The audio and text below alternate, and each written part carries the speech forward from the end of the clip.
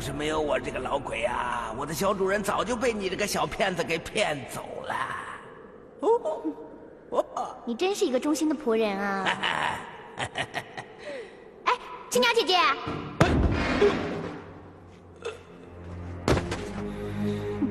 我要让你睡上3天3夜。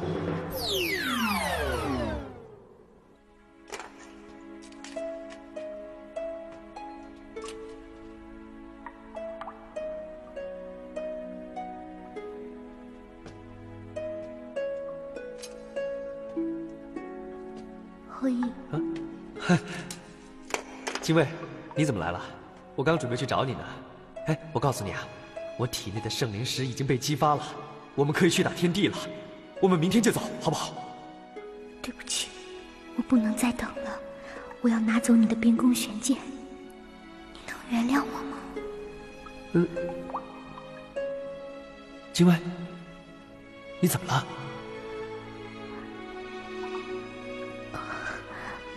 我是高兴的，我太高兴了。我也是这样的，我知道我们能去打天帝了，我就兴奋得不得了啊！那夸父呢？夸父因为激发了我体内的圣灵石，他消耗了太多的灵力，他去休息去了。他说等他恢复了以后，就派他的鲲鹏送我们去不周仙山。他还说一定要赶在天帝的金乌出现之前，我们赶到太阳神殿。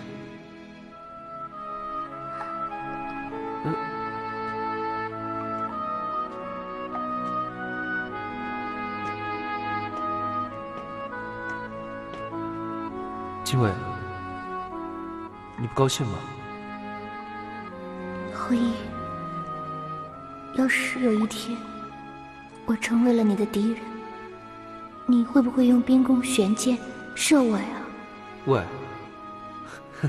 你在说什么？神界中有很多事情是说不清楚的，就是天神也难预料。精卫，不管神界发生什么样的事情，我永远不会拿我的弓箭射向你。谢谢你，后羿。我不管神界以前发生什么，也不管今后会发生什么，在我的心里，我永远都不会把你当成敌人的。精卫，不管发生什么样的事情，我永远不会把你当成我的敌人。我会拿起我手中的剑，去射向我们共同的敌人。后羿，我记住你这句话了。我们永远都不会成为敌人的。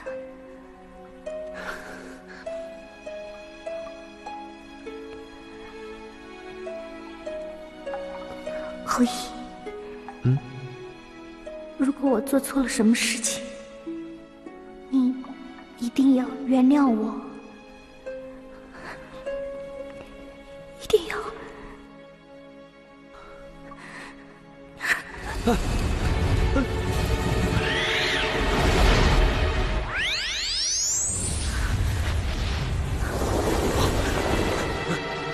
精卫，后羿，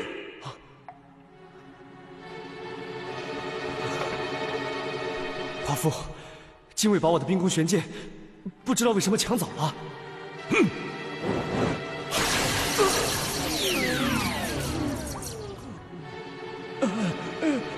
精卫是个小骗子，你不要上他的当啊！鲲鹏，马上出来，追上精卫，夺回冰宫玄剑。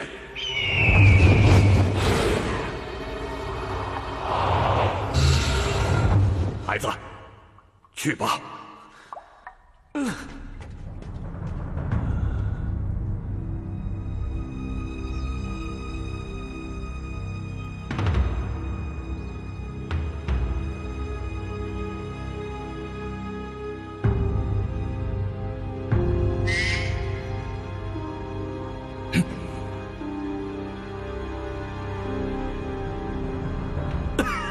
哈哈哈哈哈！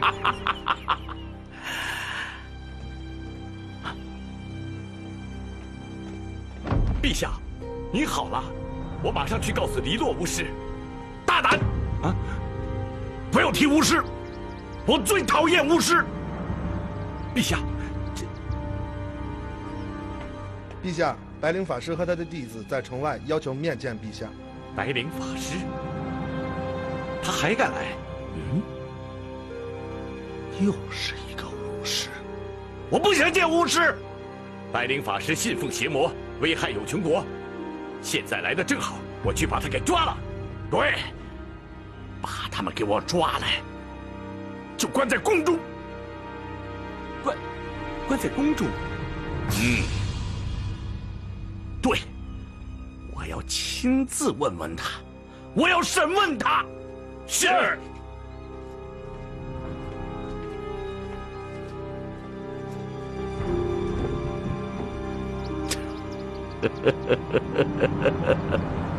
王母，精卫拿到冰宫玄剑了。太好了，炎帝有救了。青鸟，你一定要保护好精卫。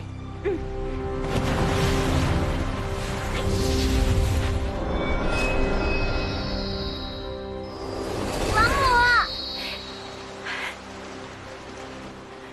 好孩子，你成功了，我就知道，你一定会成功的。后羿追来了，夸父也追来了。好，你赶快去岩谷，射灭岩谷的毒火。青鸟，你去保护精卫，我在这里喝水神，守着小邪魔。王母，你一定要多加小心啊！王母，不要伤害后羿，他不是小邪魔。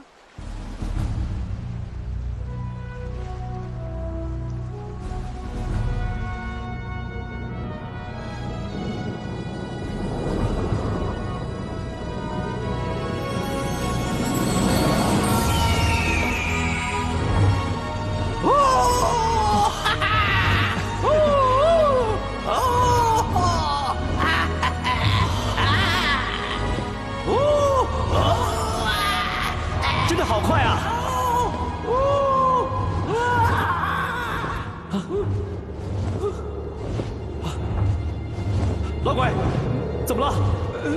这是水神玄武印，水神玄武印上发出的迷雾。小主人，发出生灵石的威力，打死那水神。可是我看不到他，我怎么打他？哇，看，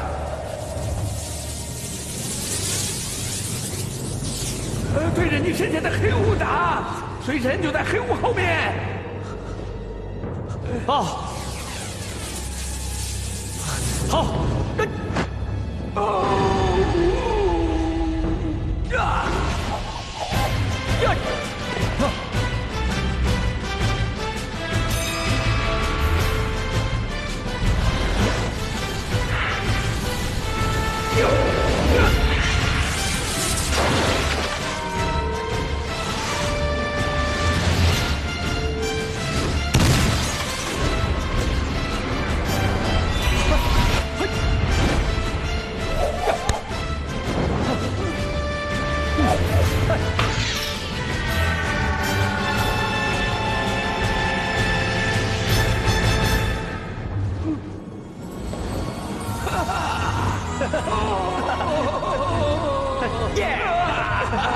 成功！快飞！一定要追上精卫那个小骗子！鲲鹏，飞呀！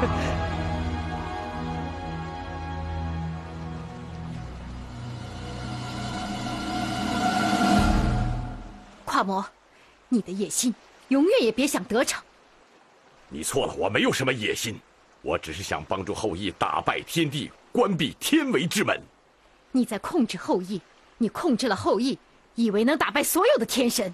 你和天帝一样，有着想成为神界、魔界和人类唯一主宰的野心。我不想控制后羿，我也不可能控制已经成为战神的后羿。你能够控制后羿，天帝说过，后羿体内的圣灵石有你种下的魔咒。哼，因此只有你才能唤醒后羿体内的无敌力量。当然，你也可以随时以那魔咒置后羿于死地。你怎么能相信天帝说的话呢？如果这话是天帝公开说的，我当然不信。可我听到的这些话，都是天帝在喝了我的玉露琼浆后，在醉梦中说出来的。醉梦中说出来的话，哈哈哈哈哈哈！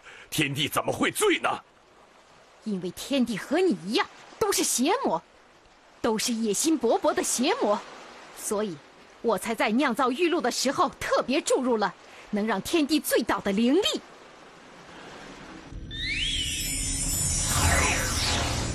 站住！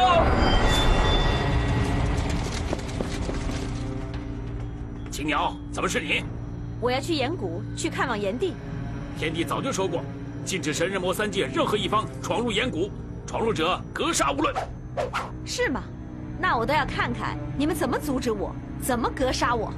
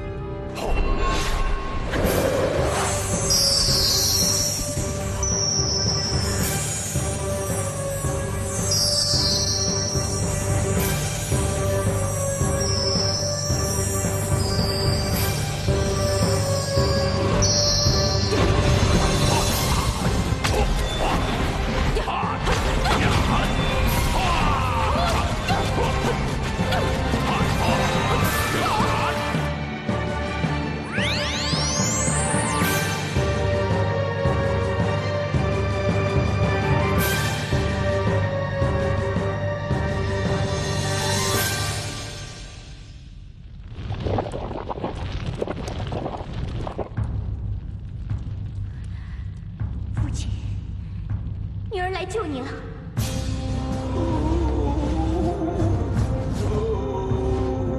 老鬼，咱们到底能不能追到精卫啊？鲲鹏是神人魔三界飞得最快的神鸟，他一定能追上精卫这个小骗子的。老鬼，你不要老口口声声说精卫是个骗子。哎呦，这都什么时候了，你怎么还护着他呢？我不是护着他，我只是觉得精卫他不会骗我的。他不是骗子，怎么会抢你的冰宫玄剑呢？哎呀，那他肯定是有原因的。哼，是不是骗子，只有追上他才能知道。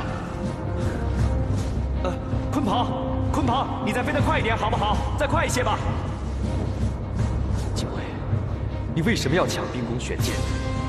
难道你真的在骗我？不，我相信你不会骗我。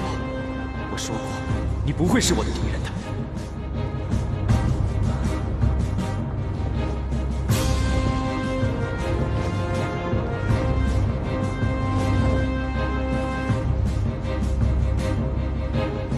我一定要拖住夸父，只有这样，精卫才能熄灭岩谷的毒火。我不能再和王母斗下去了。要是后羿阻止不了精卫怎么办？那一切就都完了。夸父，你休想阻止精卫救太阳神的举动。你身为天神，竟然使出这样的毒计，还说为了救太阳神，我不会让你的阴谋得逞的。混沌之灵在我之杖，杖如星光，洒满大地。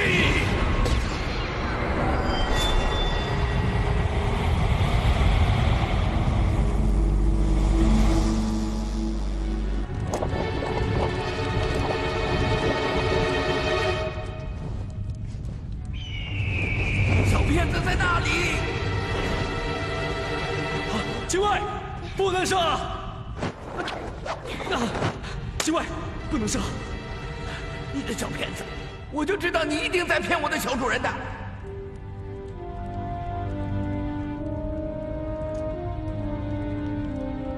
后羿，老鬼说的不错，我的确是一个小骗子，我一直都在骗你。我是想得到你的冰宫玄剑才这么做的，这都是因为你的父亲刑天和天帝一样，都是杀害我父亲的凶手。我一直都在恨你，我一直都把你当成小邪魔。不是的，精卫，你的父亲炎帝不是被我父亲杀害的。后羿，我现在已经知道你不是一个小邪魔，因为你的心比天神还要善良。你的行为比天神还要正义，我早就不恨你了，我也不想找你报仇了。但是我必须拿到你的冰宫玄剑，因为只有冰宫玄剑才能熄灭岩谷的毒火，才能救出我的父亲呀！精卫，你听我说，冰宫玄剑是灭不了岩谷里面的毒火的，你这样也救不了你的父亲炎帝啊！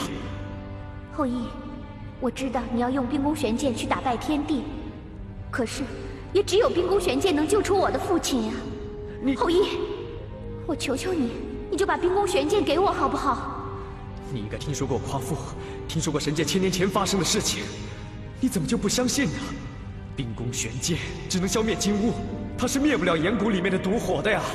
后羿，你不能相信夸父的话，你不能相信他呀，因为他和天帝有着一样的野心，他是为了自己能够称霸神人魔三界的目的，才与天帝对抗的。不是的，我相信你误会夸父了，他修炼冰宫玄剑也是为了救你的父亲太阳神炎帝，他曾经跟我说过。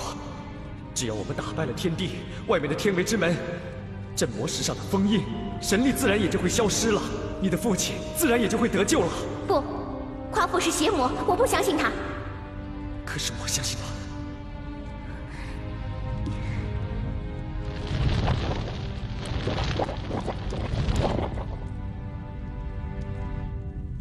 在1000年前，夸父把我从天帝的魔爪中救出来。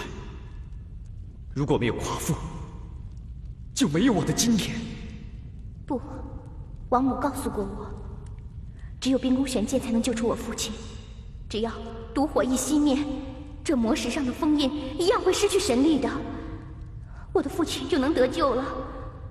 王母是我最信任的人，没有她就没有我的今天，她是不会骗我的。后羿，后羿，你就相信我吧，你放手。把冰宫玄剑给我，让我救我父亲吧。后羿，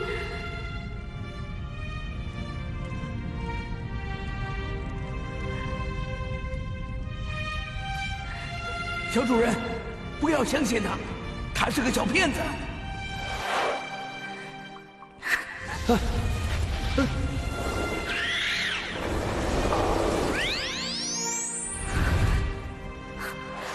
你这个小邪魔，休想逃走！不要伤害后羿，他不是小邪魔，不要伤他呀，公公。精卫，你为什么要帮助这个小邪魔？他不是小邪魔呀，请你相信我。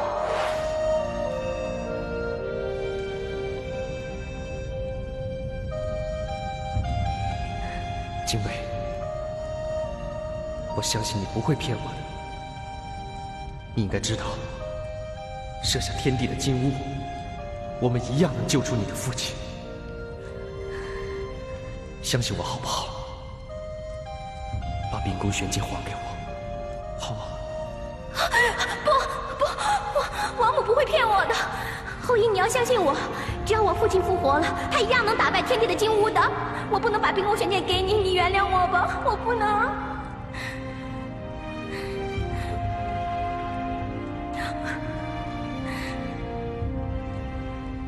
小主人，别再跟他啰嗦了，赶快夺回冰宫玄剑。我们现在要赶在天帝的金乌出现之前，赶到不周仙山去。老鬼，你总是和我作对，我今天要收拾你！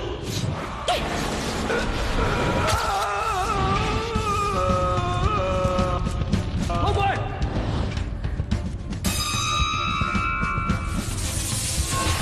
走！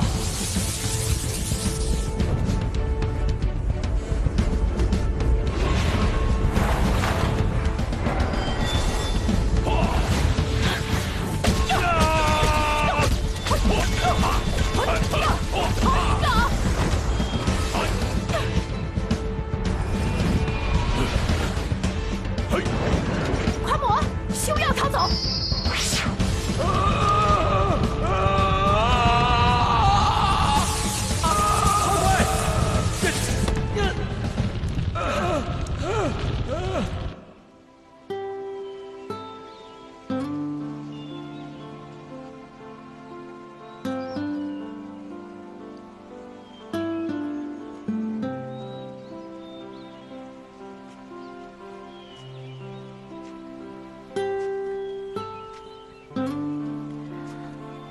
公主，你怎么了？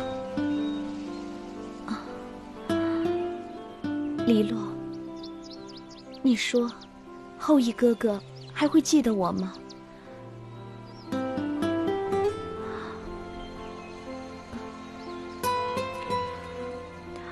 我也不知道为什么，我一直忘不了天神，忘不了后羿哥哥。天神是不会和我们在一起的。可是我听说，很久很久以前，在我们国家，有一个天神和一个女子相亲相爱。可那只是一个传说，一个很久以前的传说。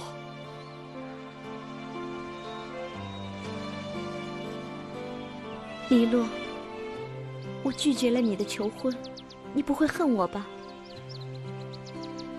我怎么会恨你呢？你在我的心中就是天神，我会像以前一样保护你，直到我生命的最后一刻。黎洛，你对我太好了。要是素女还活着的话，哦，对不起，我不是故意的。素女是为了我对不起素女，我对不起她，更对不起师父。啊，不，这不能怪你，都怪那些该死的邪魔害死了素女。不过我相信，后羿哥哥一定会为素女报仇的。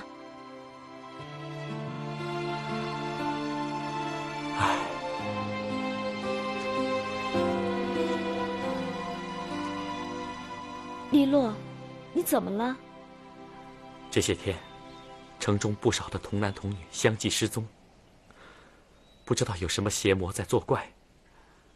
再加上大王这几天的心情也不太好。不会又是白帝吧？不会的，在有心国，我们亲眼看到了白帝死去，他怎么还会来到我们有穷国呢？啊，难道白帝能从天神的手中起死回生？哦，不会，我亲眼看见天神将白帝打死的。难道又有别的邪魔来到我们有穷国？我们有穷国是信奉天神的国家，为什么会受到那么多的灾难呢？难道真的像银铃子说的那样，发生了什么劫难？他们忘记我们了？啊，不会的，天神是不会忘记我们的。只是不知道后羿哥哥什么时候来帮助我们。黎洛法师，大王有紧急的事情要召见你。好，我知道了。公主，我去一下。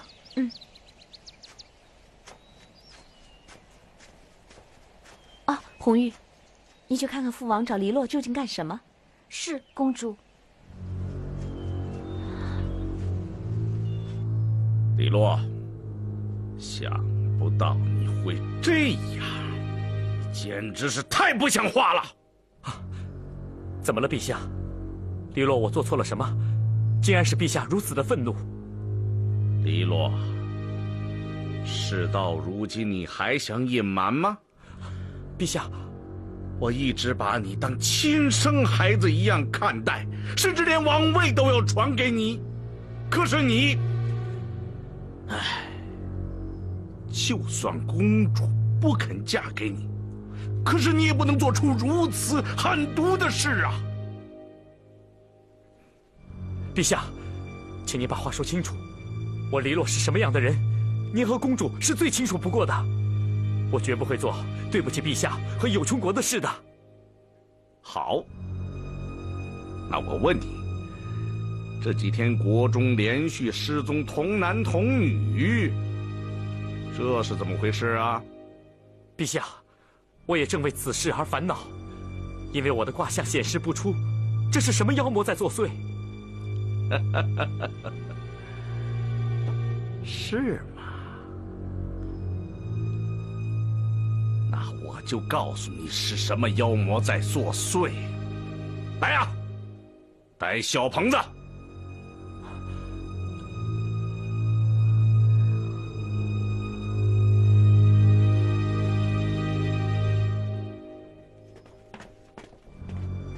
放开我！放开我！为什么你拉我？都是你！都是你！别拉我！都是你！小鹏子，有话慢慢说，本王为你做主。说。大王，黎洛不是好人，他不是好人。那些失踪的童男童女都是给你害的，你不配做我们有穷国的巫师。小鹏子，你怎么能信口雌黄，如此的诬陷我呢？你还想抵赖？你这个恶魔！你和邪魔串通在一起害人！什么？小鹏子，有话好好说，有什么事尽管说，本王一定会为你做主。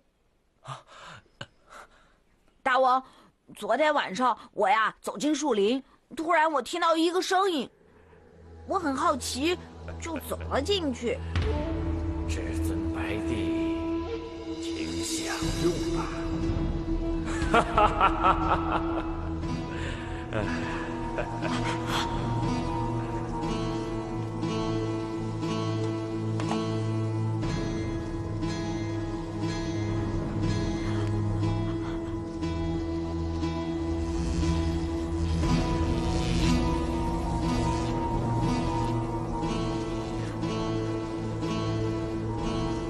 白帝，有穷国的巫师黎洛，给您献上一名童男，请白帝享用。天哪！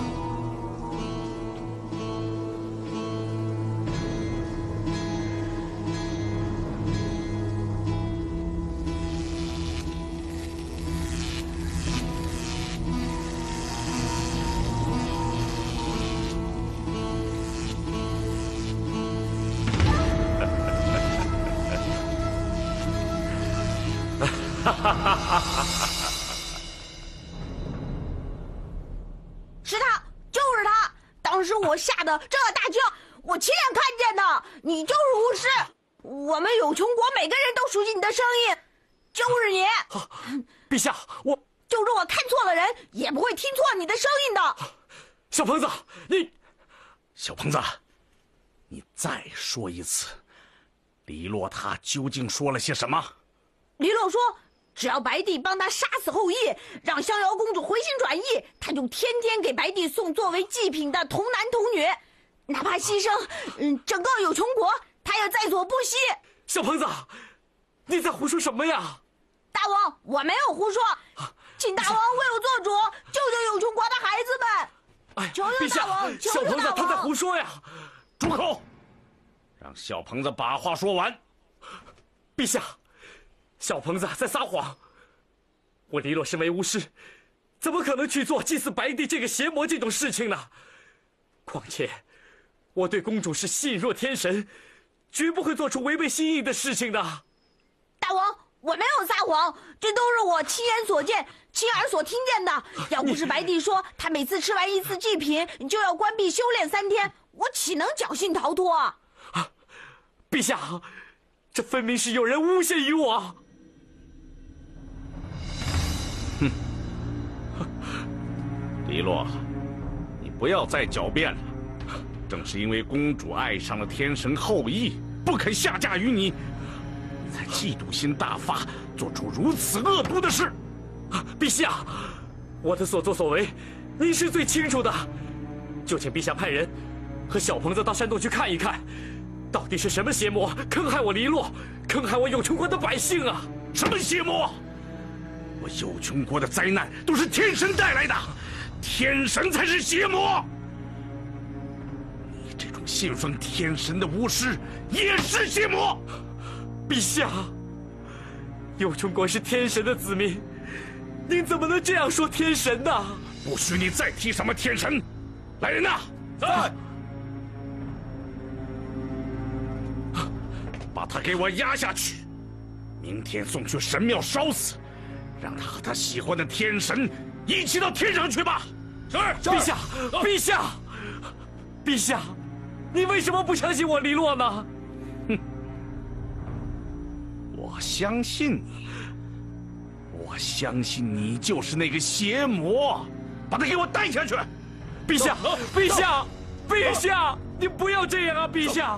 你相信我，相信我啊，陛下！陛下，你相信我啊！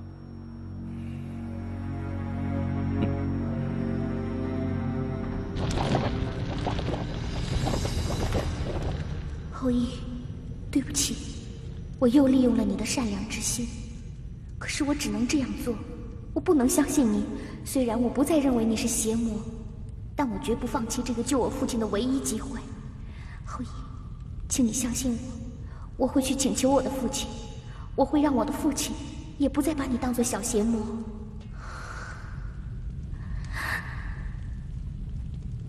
父亲，女儿来救你了，你马上就不用再受苦了。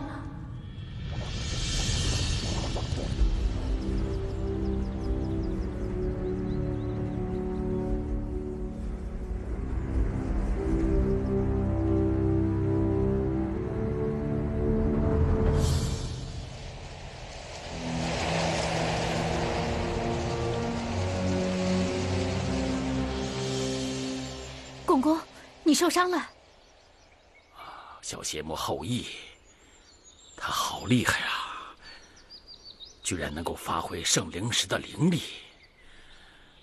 我的魂魄差点被他打出来呀！夸魔终于打开了体内的圣灵石，他一定不会放过精卫的。走，水神，我们去岩谷。不，我中了后羿一拳。我的灵力被圣灵石封住了，我现在动不了。四大天神灵力相通，我来打通你的灵力。不，还是不要浪费你的灵力了，留一些灵力对付夸魔吧。夸魔呢？夸魔已从我的手中逃脱，我正在追赶他。那你就不用管我了，快，你先去岩谷，千万别让那些邪魔伤害了精卫。不，我们一起走。王母，你就不要管我了，你快去吧，我休息一会儿就会好的。水神，我不能把你一个人丢在这里。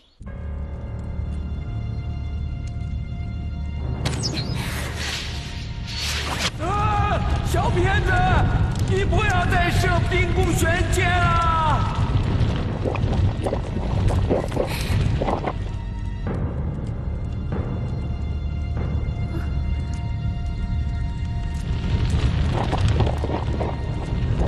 小骗子，不能再射了，不能射了！精卫，这样真的能救出太阳神吗？若是这样，我愿意将所有的悬箭射向岩谷。可是精卫，这样真的不能救出太阳神呐！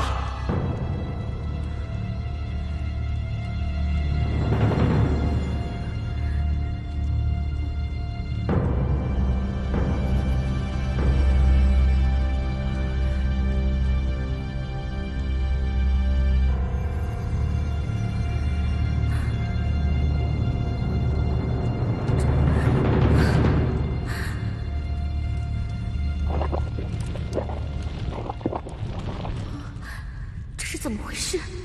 不可能的！毒火怎么还不熄灭？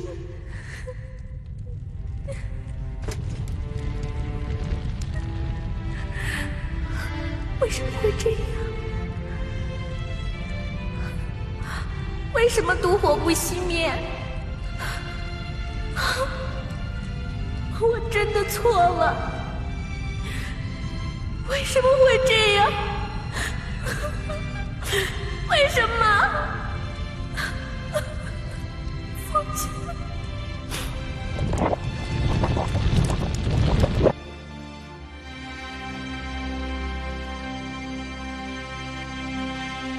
后羿哥哥，你现在在哪里呀？你还记得苦苦思念你的襄阳吗？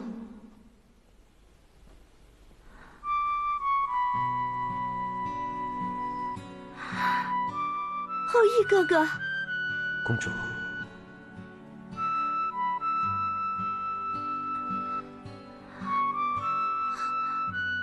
这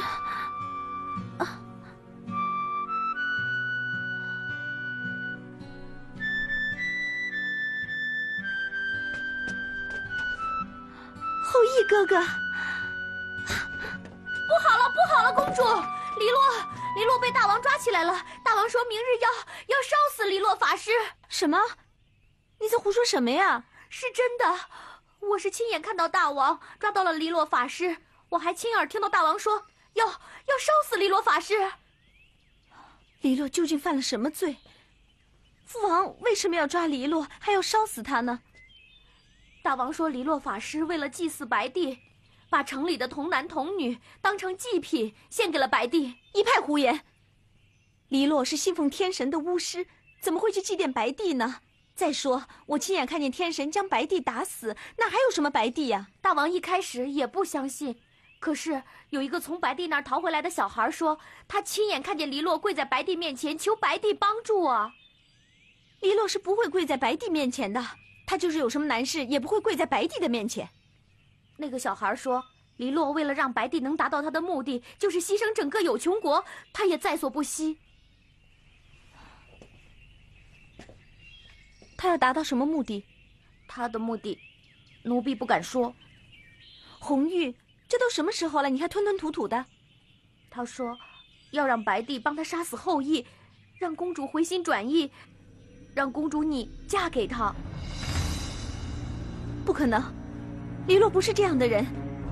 当我受到瘟魔的折磨，生不如死的时候，他也没有放弃对天神的信念，去祭奠白帝。可是那个小孩是这样说的呀。大王听了这句话才开始生气。一定是有人想陷害黎洛。不行，我要去找父王，去救黎洛。哎，公主，等等我呀，公主！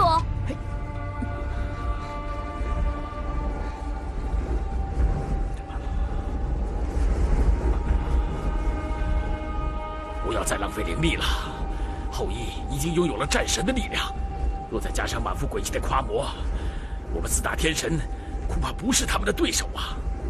我只是担心精卫，不过，只要我们四大天神能齐心协力，什么样的邪魔也不怕。我先用我的元灵咒恢复你的灵力再说吧。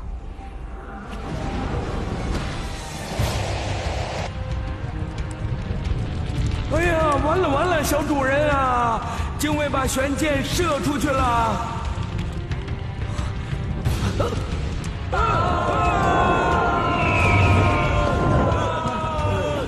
夸父的鲲鹏来救我们啦！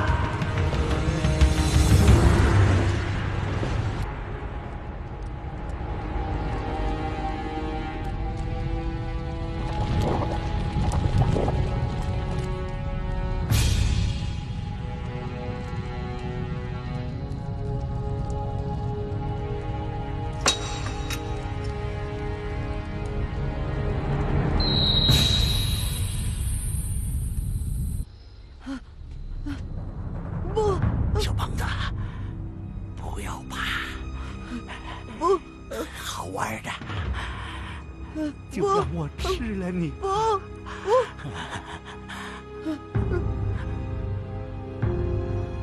我已经很久没吃小孩子了。救命啊！救命啊！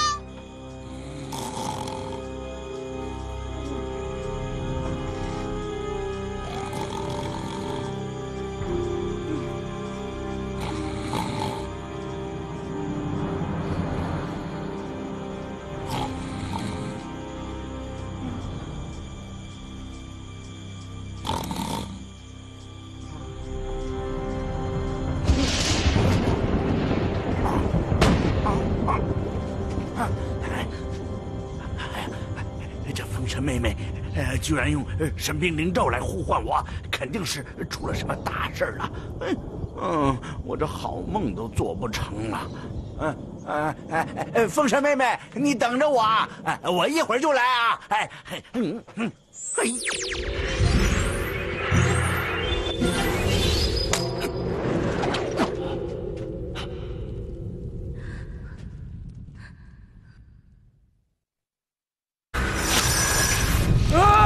小骗子，你不要再设冰宫悬剑了！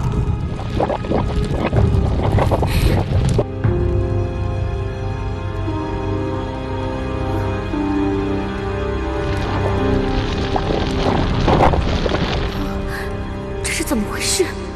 不可能的！炉火怎么还不熄灭？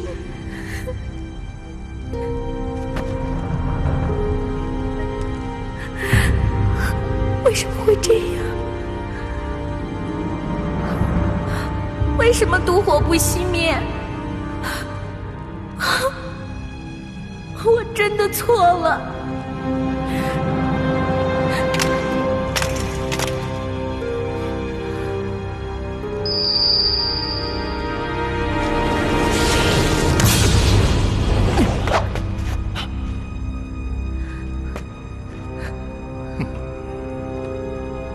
精卫，小心呐！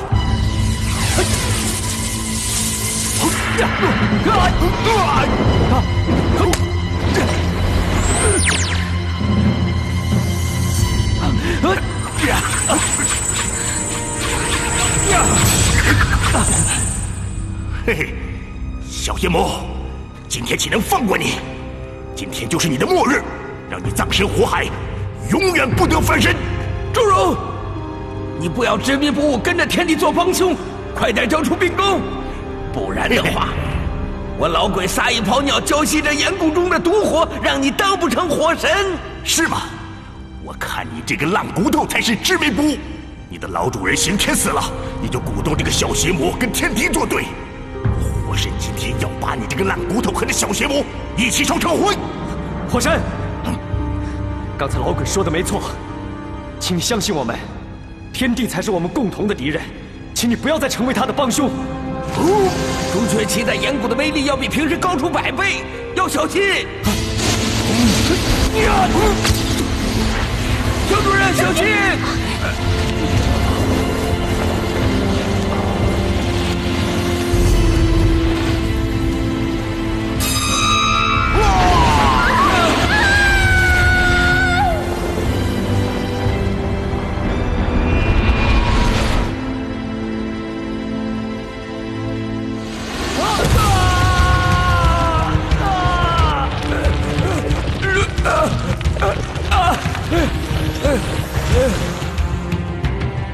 后羿，你不能和火神硬拼，只要夺回冰宫悬剑，天帝就不能奈何于你。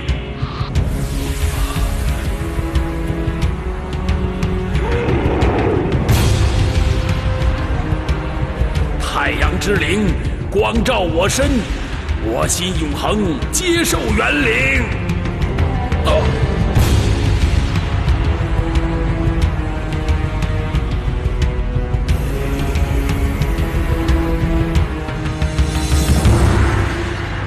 王母的元灵咒，我的灵力已经恢复了。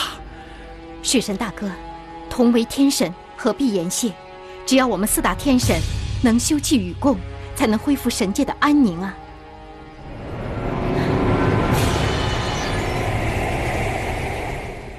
这么大的威力声，只有战神的力量才能发得出来。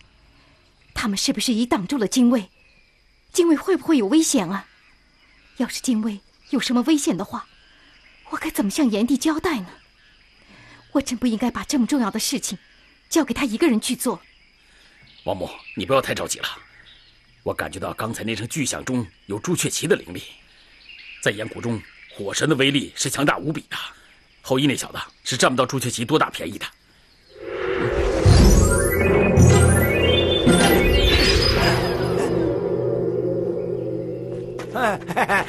风神妹妹，不用着急啊，有我们4大天神合力，何愁抓不到后羿那小子呢？龙王爷，你这么快就赶来了？谁不知道我龙王爷的孽云咒那是神界最快的飞行力量？好了，龙王爷，你就别吹牛了。风神发出了神兵灵咒，你就是想慢吞吞的来，你手中的苍龙鞭也会拖着你赶快飞来的。是，什么急事，非要发神兵灵咒召唤我？刚才我看到火神这小子和小邪魔打起来了。小邪魔和夸父正在追杀小精卫，我们要去救精卫。哎，你怎么不早说呢？那我先去救小精卫啊！后羿，后羿，后羿，后羿，后羿，后羿，你醒醒！后羿，后羿，你醒醒啊！后羿，后羿，后羿，后羿，快醒醒啊！后羿，后羿，后羿。精卫，相信我，不要用冰宫玄剑驱使炎谷，它不能熄灭炎谷的毒火。真的，你要相信我。对不起，后羿，我也不知道怎么会这样子，对不起。后羿，后羿，后羿，你醒醒！后羿，后羿，你醒醒啊！后羿，后羿，后羿，你怎么了？后羿，为什么会是这样？为什么？毛母告诉我，冰宫玄剑可以熄灭毒火的，他是不会骗我的。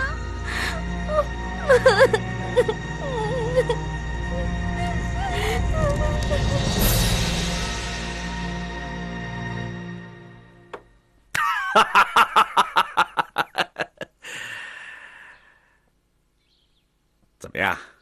我让你办的事情怎么样了？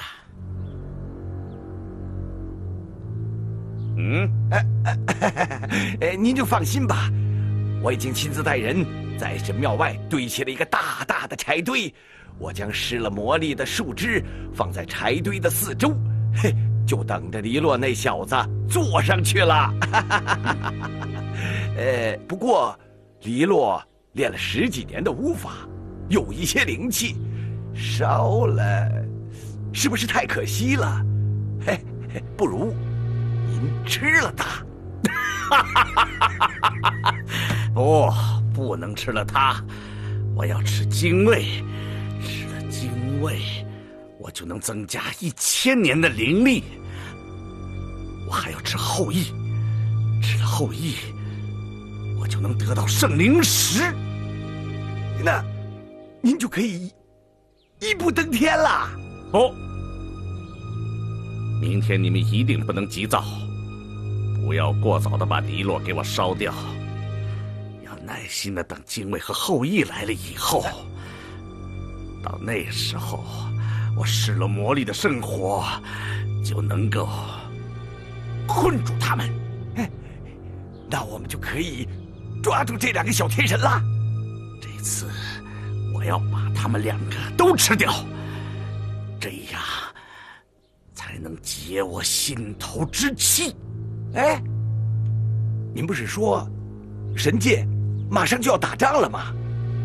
万一那2个小天神忙着打仗，他不来怎么办？还没有这么快，神界的战争还没有开始，后羿的冰宫玄剑还没有到手，天帝的金乌也还没有练成。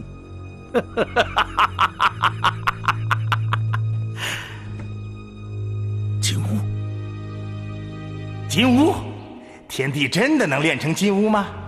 不行，我一定要得到圣灵石，不然金乌一定会照得我魂魄俱灭。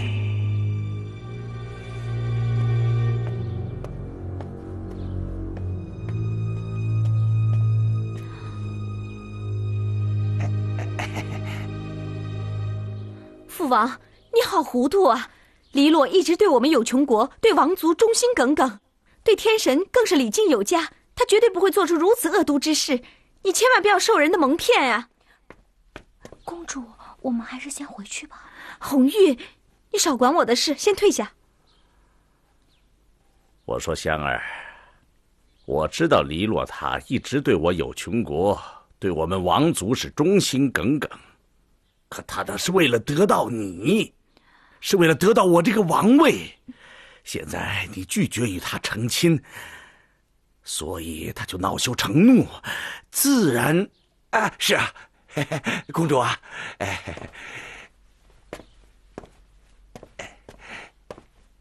公主啊，你只身居宫中，不知道人心险恶。黎洛祭祀那个险恶，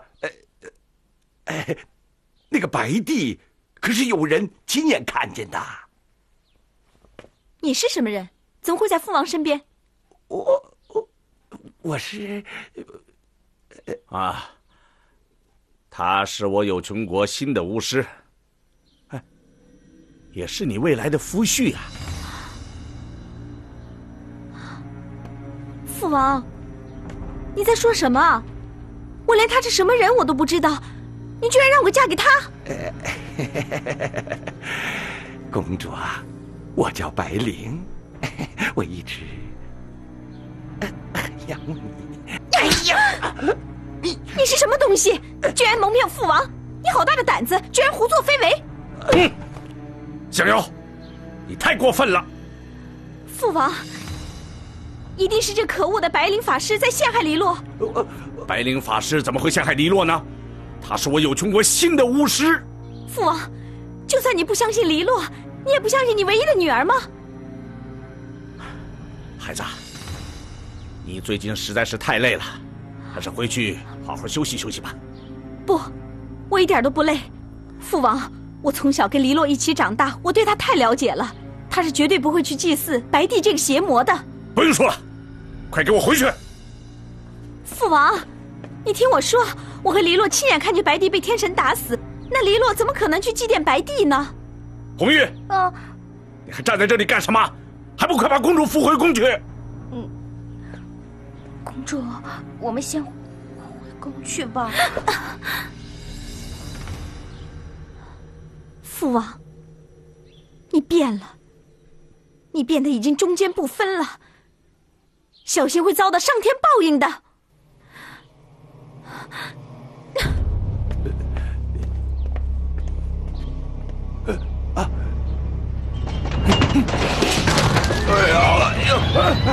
哎呀！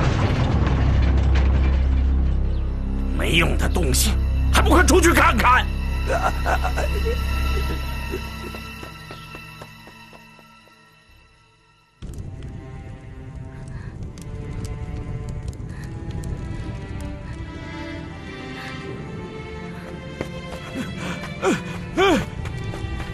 小主人，你滚！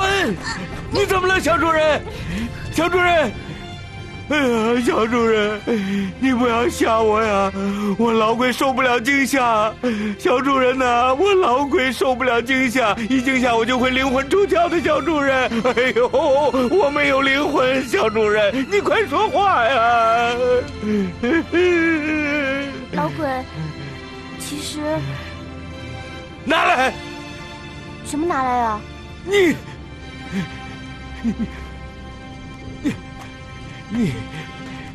你不要装傻了！你把我小主人的玄剑给我交出来！住手！老鬼，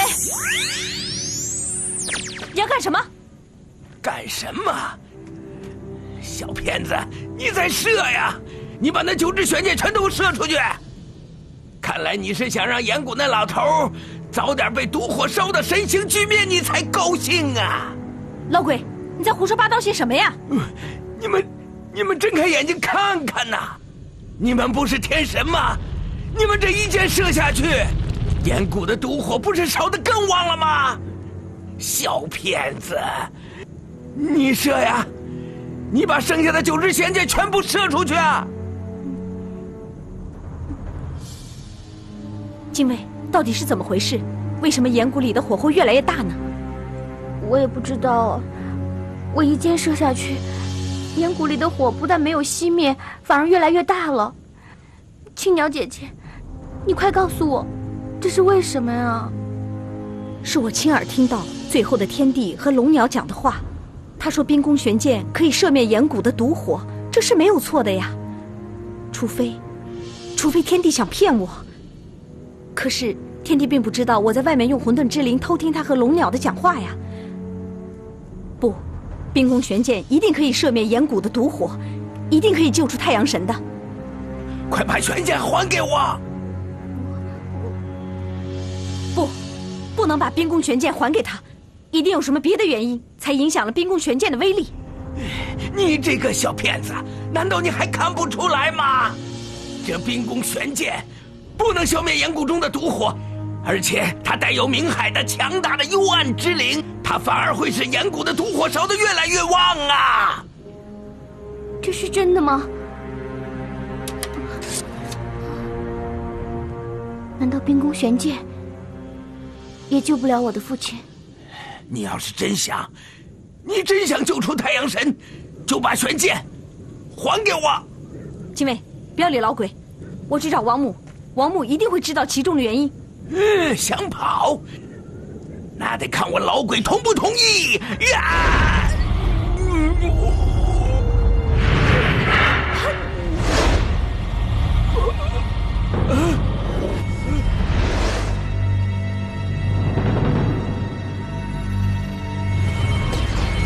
夸父，是夸父来了！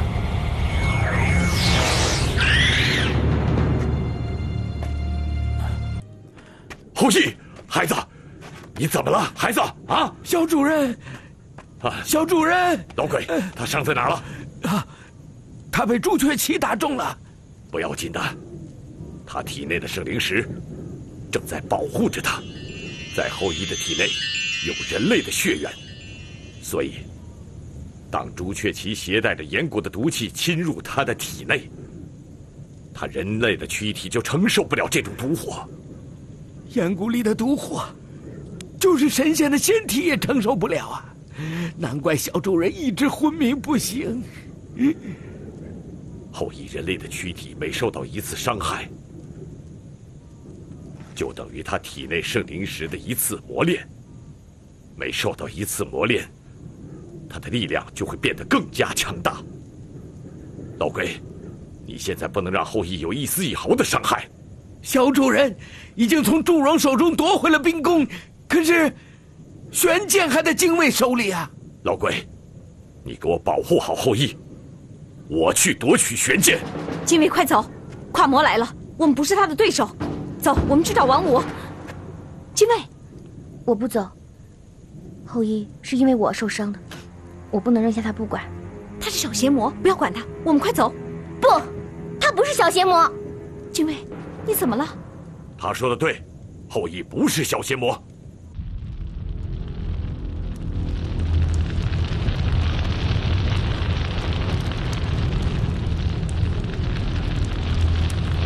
天帝，夸父来了，我现在不是夸父的对手，而且三大天神马上要到岩谷来，你赶快让金乌来吧，让金乌来救我吧。现在只有金乌能救我，只有金乌才能消灭这些邪魔。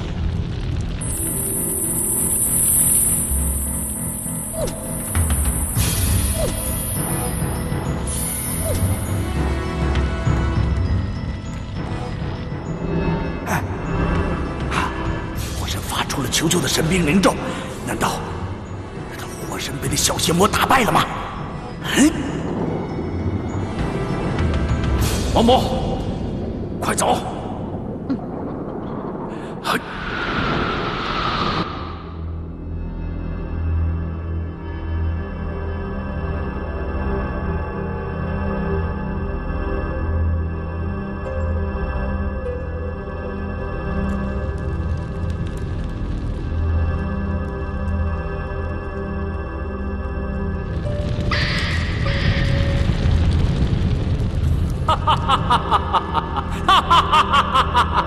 金乌，我终于练成金乌了！金乌，我要用你去消灭所有的邪魔！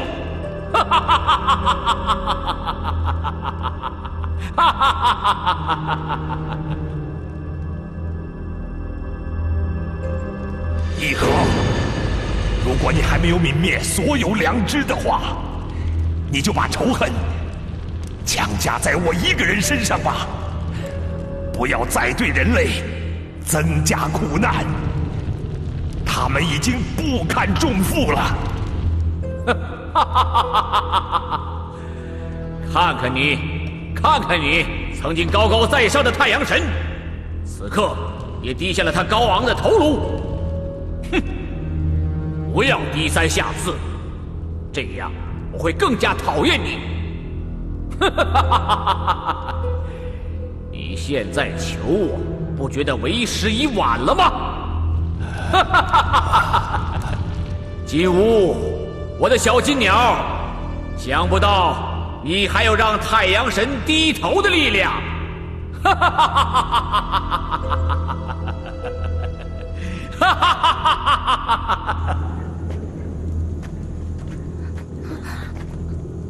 精卫，你身为太阳神的女儿，怎么可以协助天帝杀害自己的亲生父亲呢？不，我没有，我怎么可能帮助杀害父亲的凶手呢？我是在救我的父亲啊！我是希望用冰宫玄剑射灭岩谷里的毒火，我是在救他呀。冰宫玄剑是对付金乌的，而且只有圣灵石的后羿才能使冰宫玄剑发挥它最大的威力。它根本灭不了岩谷里的毒火。是谁告诉你它可以扑灭毒火的？是谁出的这样恶毒的主意呢？不可能啊！冰宫玄剑一定可以射灭毒火的，不可能啊！王母不会骗我呀！西王母，看来你受了西王母的欺骗，难怪他一直生活在不周仙山下。他是天帝的帮凶。夸魔，你和刑天才是天帝的帮凶。就是你们合谋，才使太阳神落进了铺满毒火的岩谷之下。王母是为了救天帝，你这个大邪魔，不要在这里挑拨离间，攻击王母。对，王母是不可能骗我的，她绝对不可能骗我的。她就像我的妈妈一样照顾我，更何况她和我一样深爱着父亲，她一直都盼望着父亲能够早日脱离危险。她怎么可能是天帝的合谋呢？那他为什么让你盗窃我的冰宫玄剑？难道他不知道吗？天神拥有的太阳之灵，根本灭不了岩谷的毒火。拥有太阳之灵的天神，若是将这10支充满幽暗之灵的玄剑射向岩谷的话，那个时候毒火会越烧越旺。你的父亲炎帝将不会复生，而且将会被越烧越旺的毒火烧得形神俱灭。金卫，不要相信夸魔，他是在吓唬我们。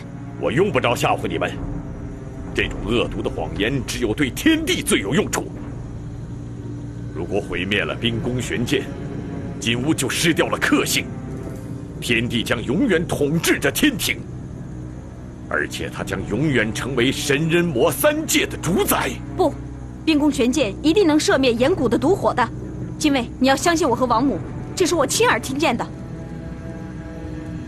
可是我一箭射下去，毒火真的是越烧越旺。青鸟姐姐，我该相信谁啊？这……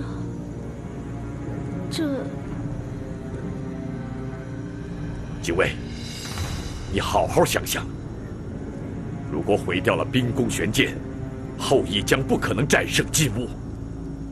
到那个时候，天帝要永远统治着天界，你的生身父亲炎帝将永远不能复活，而且人类将永远生活在灾难和痛苦当中。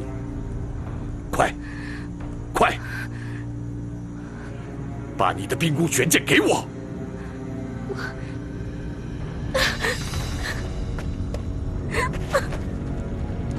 父亲，请你告诉我，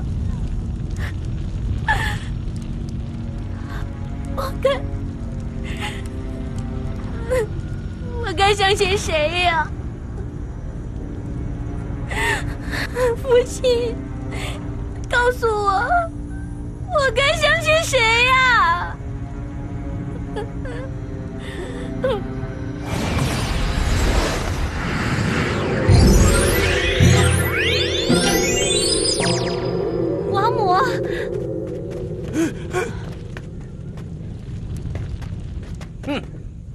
王母，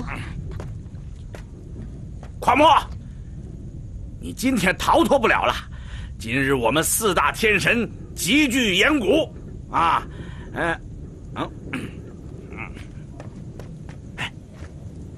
火神这小子呢，怎么还躲着不出来呀？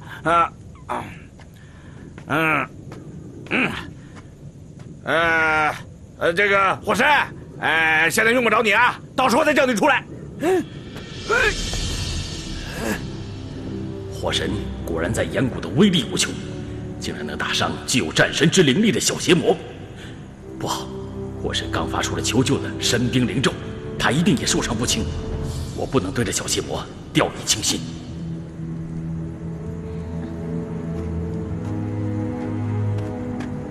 精卫，你没伤着吧？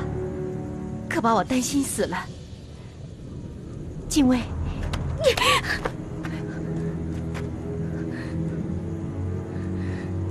你是个骗子，我再也不会相信你了。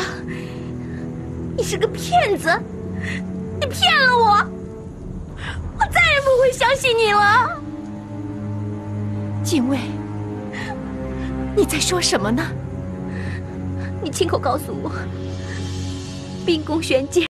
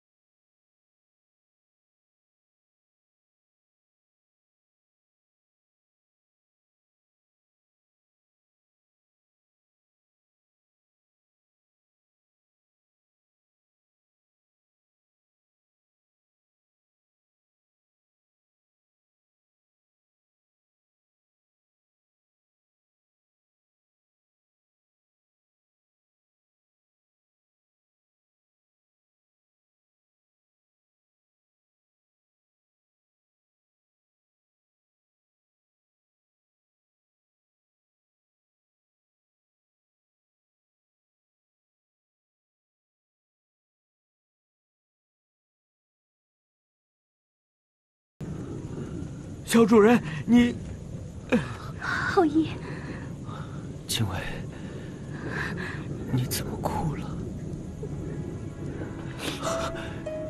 岩谷里面的火灭了吗？后羿，是我错了，我不该不听你的，对不起。别哭了，小主人，小主人。你的伤太重，不要乱动啊！后羿，你别乱动，让我给你疗伤吧。不劳累你了，你这个小天神，越帮越忙。老鬼，你别再怪精卫，精卫，不要哭，别担心，别担心。我体内有圣灵石，它保护着我，我休息一会儿就好了，没事的。我一定会帮你打败天帝，相信我。对，你还有圣灵石能保护你，我怎么把这个给忘了呢？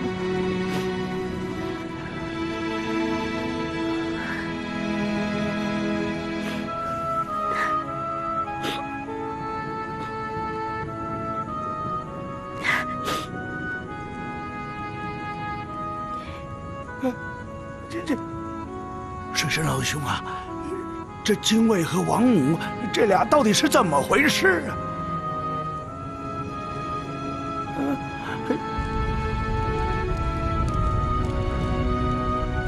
为什么会是这样？难道真的是我错了吗？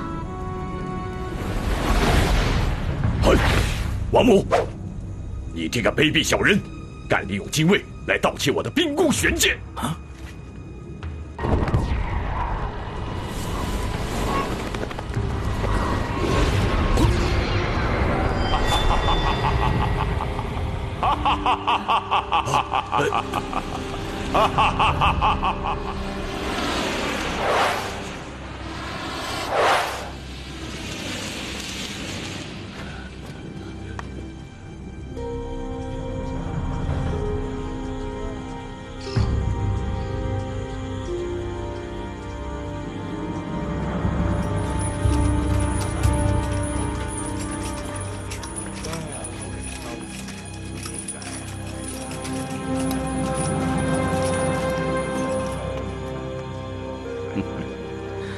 总有一天，我要将大地上所有的神庙，统统换成了白帝的神庙。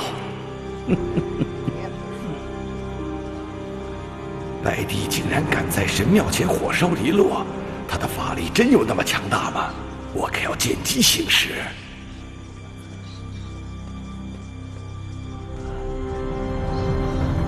哎，公主，陛下正准备派人去接你呢。父王，你一定要烧死篱落吗？香儿，你不能怪你的父王。我不仅仅是你的父王，还是有穷国的国君。我要对我的子民负责，我不能让篱落任意伤害我的子民。父王，这才是信奉邪魔白帝的巫师，他不知残害了你多少有穷国的子民，你怎么不将他吊起来烧死呢？我早就不信那个白帝了。香儿，白灵法师是我有穷国的新巫师，你要尊重他。父王，你一定要相信白灵这个法师，香儿也没有办法。不过，你可千万不要后悔。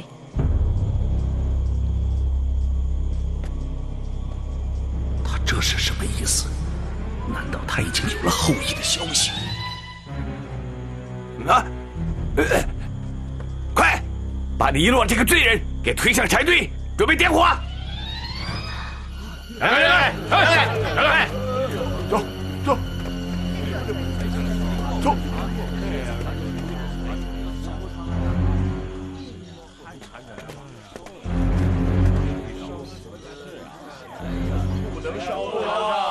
不能烧啊！跪下！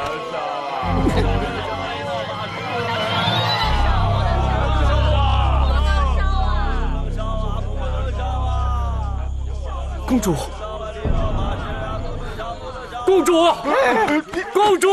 别动！公主，我没有祭祀邪魔，是白灵陷害我的，你要相信我呀！黎洛，我相信你，都怪我没有答应你的求婚，才让你受到奸人的迫害。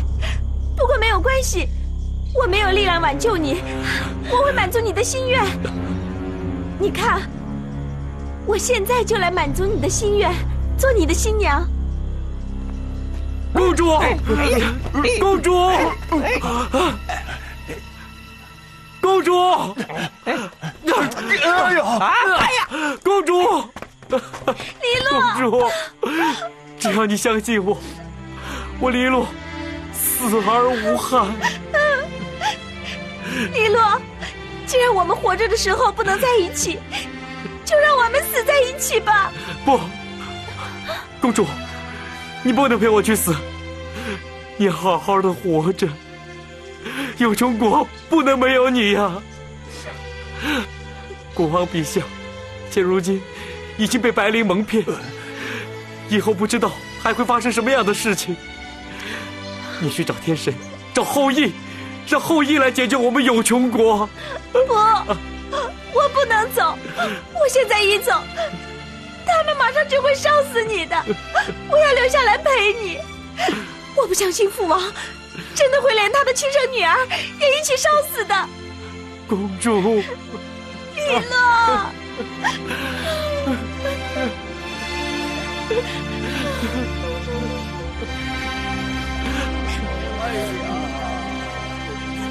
黎洛呢？他是信奉天神的巫师啊，他怎么会去祭祀白帝呢？对呀，这明摆着祭祀白帝的是白灵法师吗？对呀，哎呀，看起来连公主也不相信呢。这大王真是糊涂。我们没有黎落以后啊，怎么祭神呢？是啊，黎落和公主啊，真是太可怜了。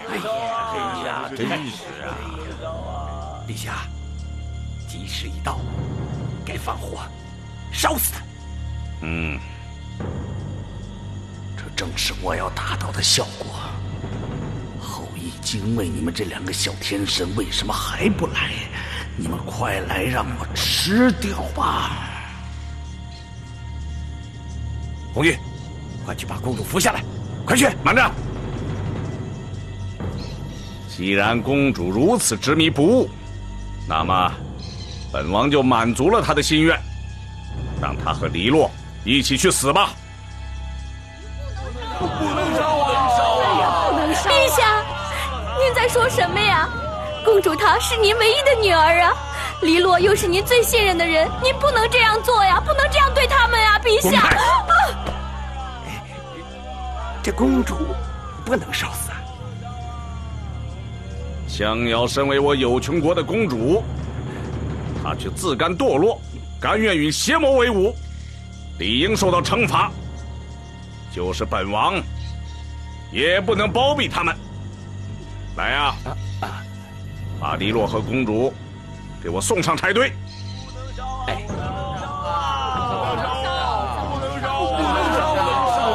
能烧啊！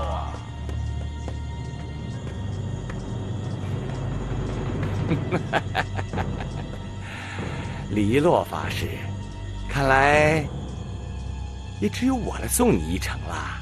呸！不识抬举。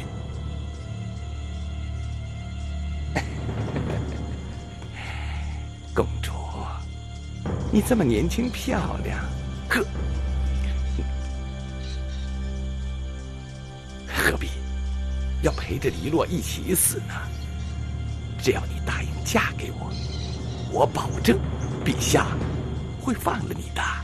少白日做梦了，我是宁愿死也不会嫁给你的。不祥不瑞。是师傅。是。把他们押上柴堆。不许碰我，我自己走，走开！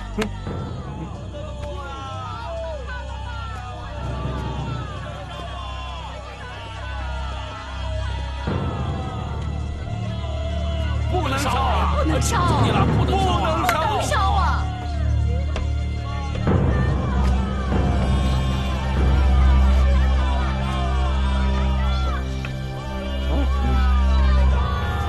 哎呀！不能烧！不能烧！不能烧啊！不能烧啊！回来！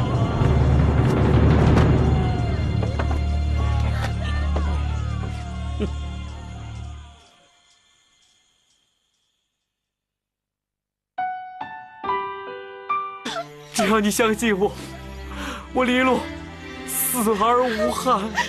黎落，既然我们活着的时候不能在一起，就让我们死在一起吧。不，公主，你不能陪我去死，你好好的活着。有穷国不能没有你呀！不，我不能走，我现在一走，他们马上就会烧死你的。我要留下来陪你。我不相信父王真的会连他的亲生女儿也一起烧死的。公主，黎落，红玉，快去把公主扶下来！快去！慢着！既然公主如此执迷不悟，那么本王就满足了她的心愿，让她和黎落一起去死吧。陛下，您在说什么呀？公主她是您唯一的女儿啊，黎落又是您最信任的人，您不能这样做呀，不能这样对他们呀，陛下！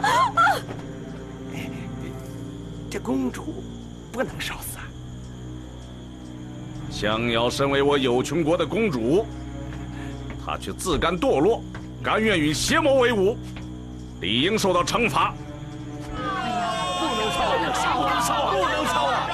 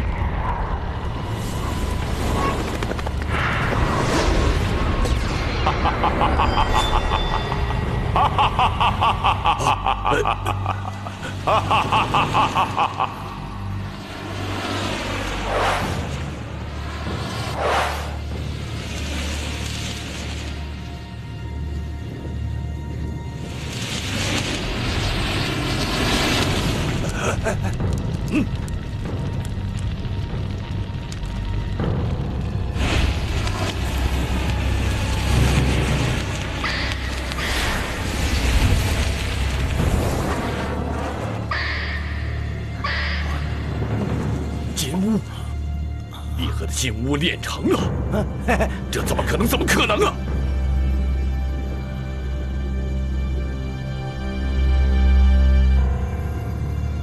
天帝只是提前炼成了一只金乌，不过一只金乌已经足够让你们这些邪魔形神俱灭。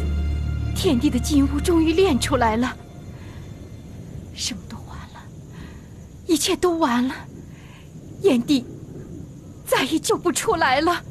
王母，你在说什么呀？金乌是来救炎帝的，是来消灭邪魔的呀。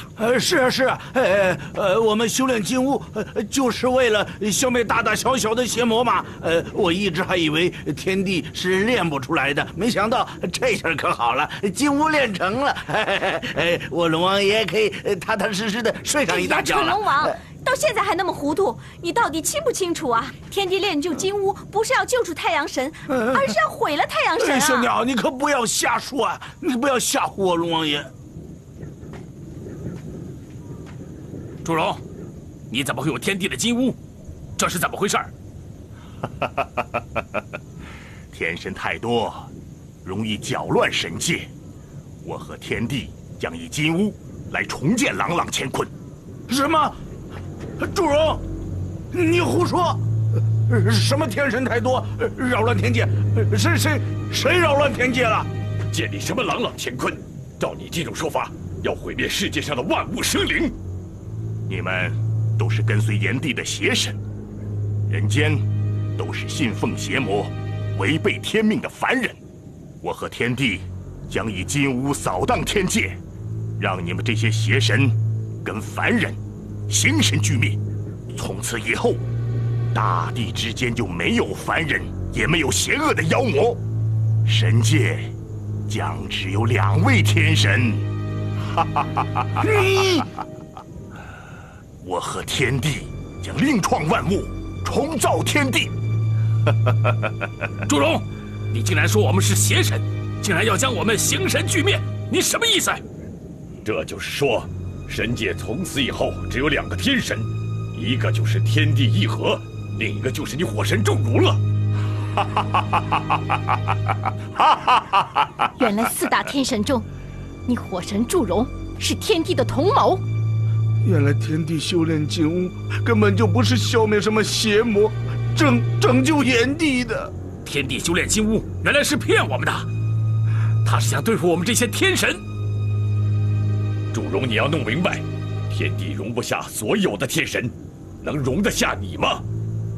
金乌的本源与我火神同根，金乌能克制所有的天神，就是克制不了我火神。天帝是容不下我，也得容；容得下我，更得容。金乌克制不了炎帝，也克制不了战神。可惜刑天已经形神俱灭，炎帝在炎谷的镇魔石下不能翻身，而且他将和你们一起永远消融。你别忘了，拥有生灵石的后羿仍然活在世上。他已经成为了新的战神，他的冰宫玄剑将会射中你所有的金乌。不错，冰宫玄剑是天帝最害怕的武器。可是，拥有战神力量之源的后羿，更能使冰宫玄剑发挥出最大的威力。为此，天帝不得不让西王母听到许多应该听到的话。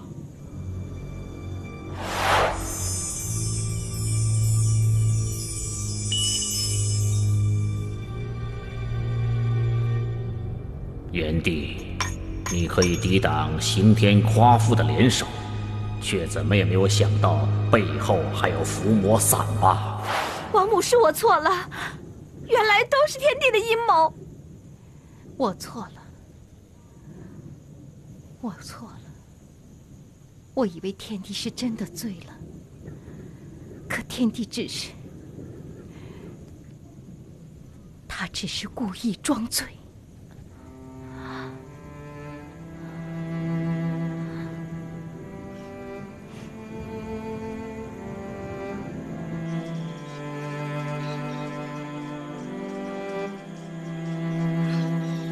公主，你不该和我一起去死的。黎洛，你不要这样说。我们俩从小一起长大，在这个关键的时候，我不能抛下你一个人。天神啊，你在哪儿啊？你为什么不来救救我们呢？你答应过我们，要为我们消除邪魔，让人类不再受到任何的苦难。可是现在，我和公主正受着邪魔的陷害，即将结束我们生命的时候，你为什么不出现？为什么？黎洛，黎洛是好人呐，不能烧啊！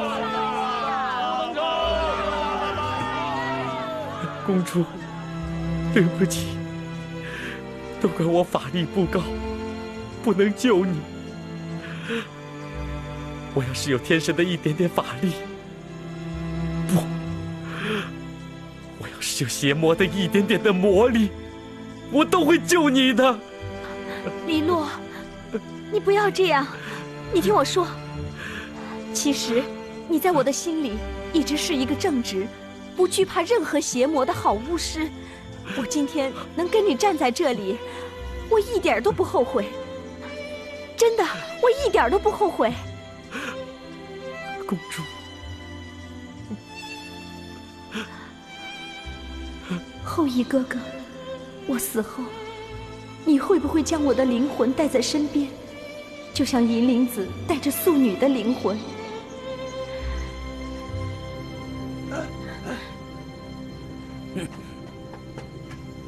火神，你小子竟想让我形神毁灭，我饶不了你！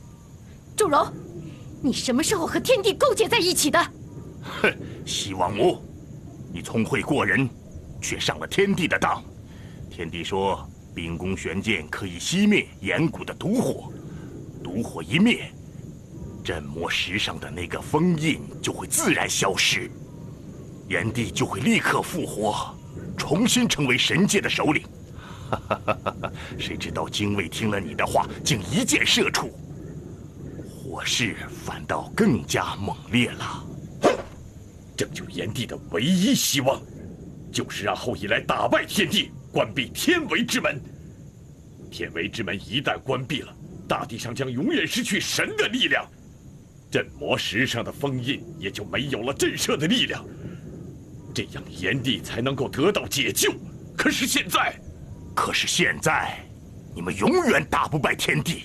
10支玄剑已经剩下了9支，就算后羿可以射落9只祭物，那么剩下的那只祭物也足够可以把你们形神俱灭。更何况后羿中了我的毒火，此时发不出半点的力量。夸父，我错了。我一直以为你和刑天是谋害炎帝的凶手，这才让精卫去盗取冰宫玄剑。我对不起炎帝，我对不起精卫。你不要太自责了，这都是义和的阴谋造成的。既然我们看出了事实的真相，我们现在就应该同仇敌忾，战胜义和。祝融，你小子太卑鄙了！炎帝什么时候得罪你了？你竟敢！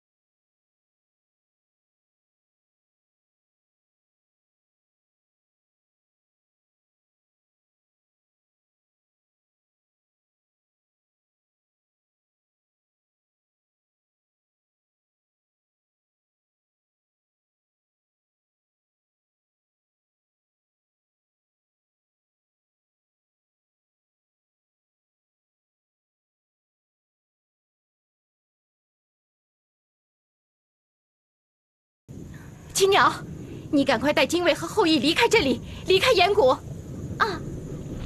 好。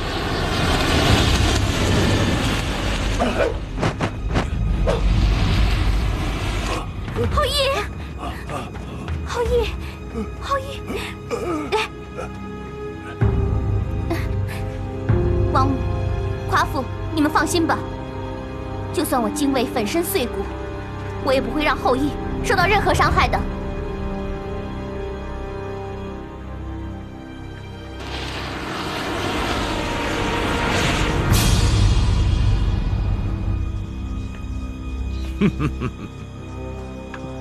部下不瑞，师傅，师傅，拿火把来。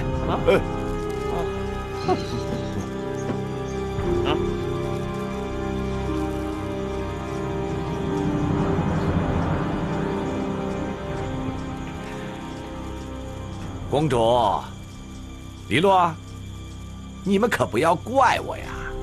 少废话，白灵，你去烧吧。不能烧，不能烧，不能烧啊！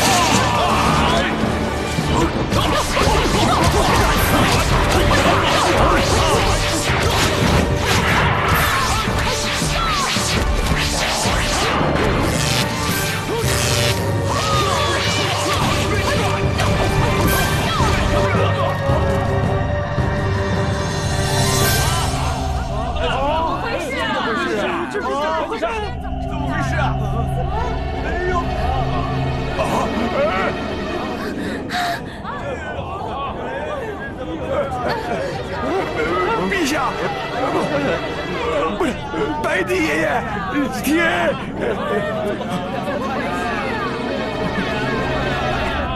啊！你是不是天神出来了？怎么多了一个太阳啊？这不是金乌吗？竟然真的练成了金乌！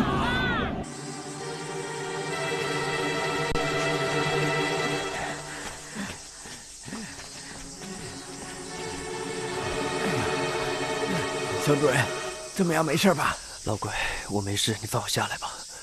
精卫，精卫，我们还是歇一歇吧。这金乌的力量太强大了。也好，老鬼啊，我们到那边的树林歇一歇吧。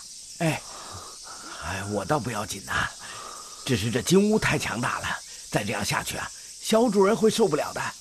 我们走吧。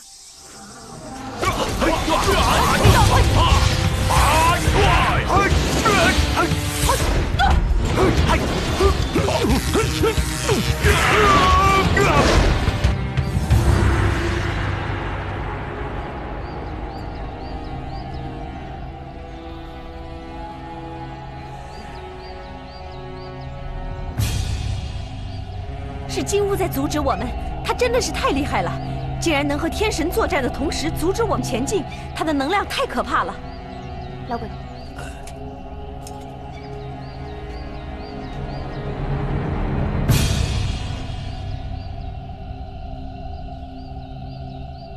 太阳之灵在我之身，幻灵如我，我如幻灵。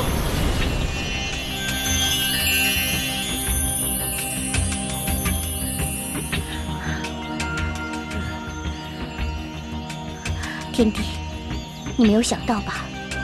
龙鸟羽毛织成的衣服，不仅可以抵挡幽暗之灵，它也可以抵挡金乌的灵力。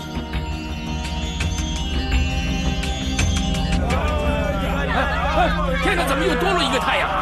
李洛真是被冤枉的。是天神来了，天神是上天派来，对呀，惩罚我们这有穷国的。不会的，我们有穷国是信奉天神的，天神怎么会来惩罚我们有穷国呢？李洛，一定是后羿哥哥，后羿哥哥来救我们了。天神真的没有放弃我们，我们有救了，我们有救了！后羿哥哥，后羿哥哥！啊！时辰危险！不要紧，我身上的水灵符可以克制朱雀旗的烈火，你们都后退一些，让我来拦住他。公公，你自寻死路，我就先让你在我的朱雀旗下灰飞烟灭。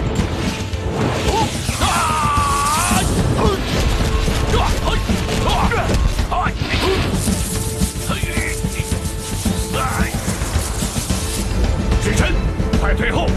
你的水灵符可以阻挡住火神的力量，但你阻挡不住朱雀旗传来的金乌的力量。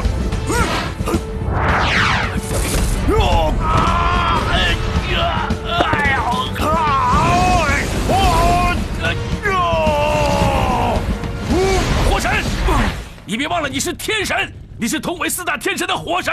什么四大天神？我火神祝融的灵力通天彻地，我为什么要和你们同为四大天神？我要让你魂飞魄散！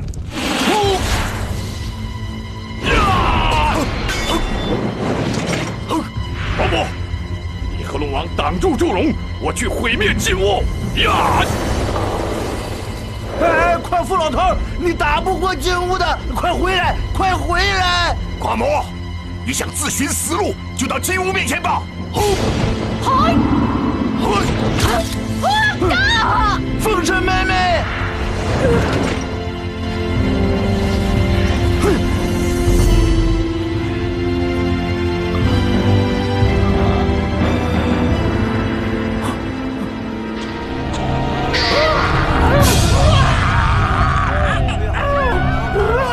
白帝，你怎么了？金乌射杀了我，快扶我到没有阳光的地方去！天神还没现身，只派出一只太阳去把白帝山的原形毕露。我要还跟着你，不是自找死路吗？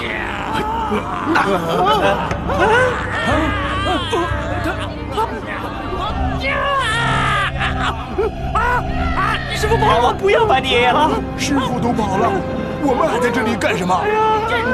跑啊！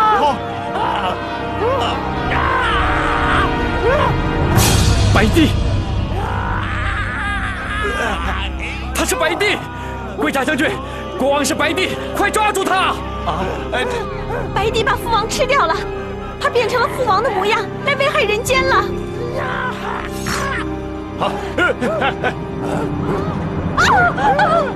快抓住他！贵大将军，你还愣着干什么？快去找黎洛法师，他一定不怕白帝的，快！来了！公主，快帮我解开！好了，黎洛，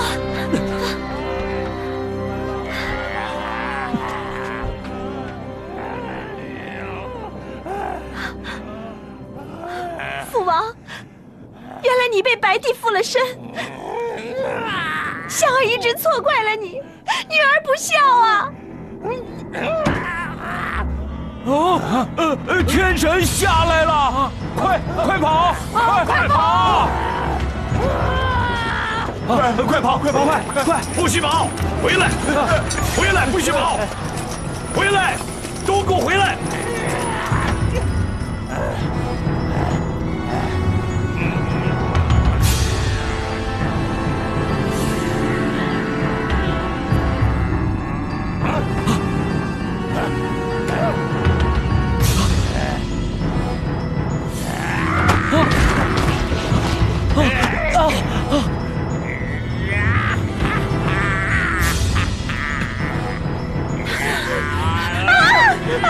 公主，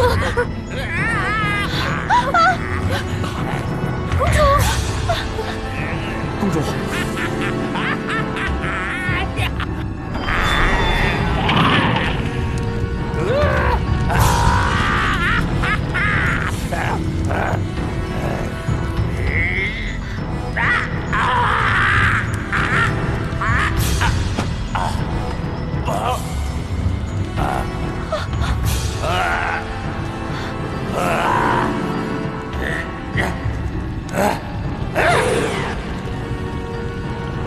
是白帝的蓝凝珠吗？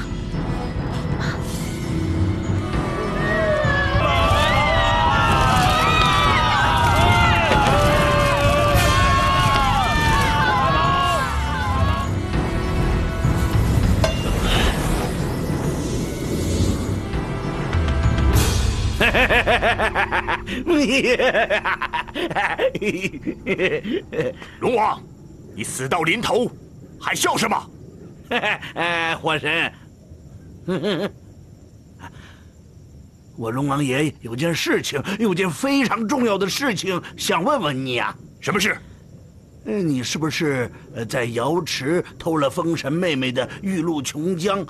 怕炎帝老头出来以后报复你，所以呢，你就背弃了4大天神之一，投靠了天帝啊？不，什么狗屁天帝啊？就是那个义和那个老小子啊！龙王爷，你少跟我耍嘴皮子！你记住，神界早就不应该有什么水火风雷4大天神并列，天地万物只有天帝和我祝融就够了。祝融臭小子，你背叛4大天神之一，我龙王爷要天打雷劈了你！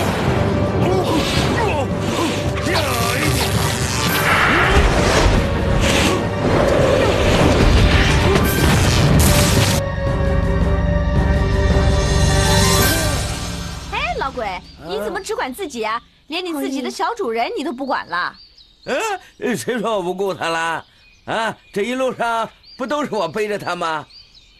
哎呀，这金乌太厉害了！我要再不歇会儿，这老骨头就晒化了。哎呀，哈哈，可真是太舒服了！哈哈，哎，精卫啊，从哪儿弄来这宝贝衣服啊？送给我老鬼吧。嘿嘿，有了它呀，我就再也不怕那金乌了啊！哎，老鬼，送给你啊？你想得美啊！其实，我还要感谢天帝。哎，这件宝衣啊，是他送给我的许多礼物当中我最喜欢的一个。嘿嘿，看起来，义和对你这小天神娃娃还真是好啊！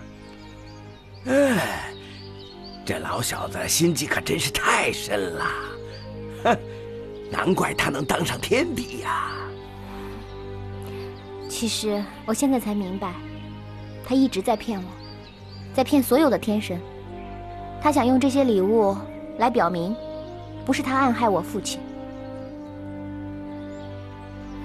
老鬼，你要是喜欢的话，我把这件宝衣送给你就好了。从今以后，我再也不要天地任何东西。屁！哎，天地的东西啊，我只想要一件。哎，老鬼，你想要天帝的什么东西啊？天帝的狗命！我只想要天帝的狗命啊！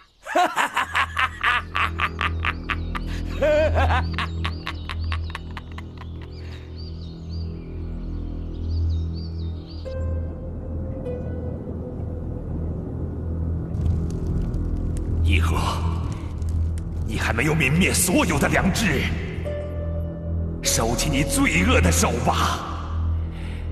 你会拥有所有人的爱，明朗的天空，灿烂的笑脸，不然你注定孤独。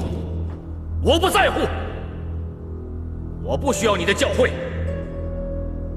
炎帝，你还是可怜可怜你自己吧。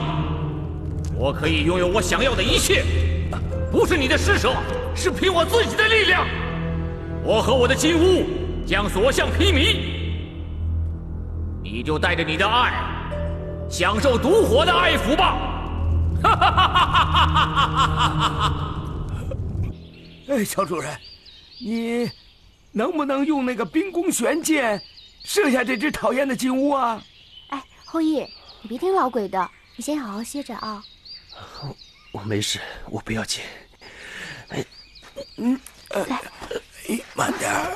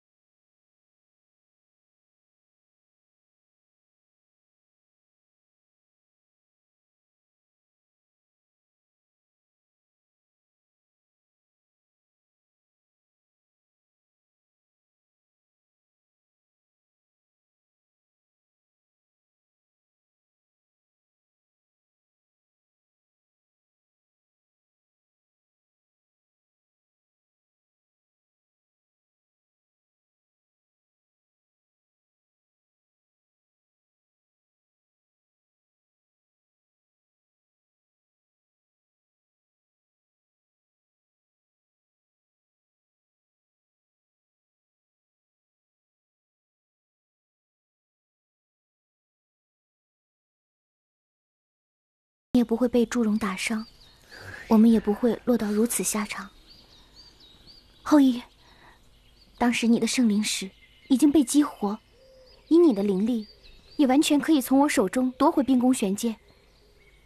可你为什么不这么做呢？精卫，你还记得我跟你说过吗？你是永远不会成为我的敌人的。后羿，我知道你这么做一定有苦衷，你放心，我绝对不会伤害你，而且我还要和你一起救出你的父亲。后羿，可我一直都在骗你，我一直想，精卫，我知道你不是要诚心那么做的，而且我们要一起打败我们共同的敌人天帝，对吗？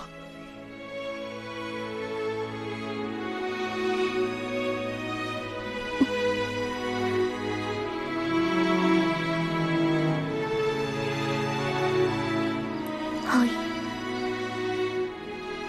我们要永远在一起，我们要一起打败他。好。都怪我，是我上了天帝的圈套，害了他。哎呀，好了好了好了，你看两个小天神都和好了，我们就不要再提过去的事了啊！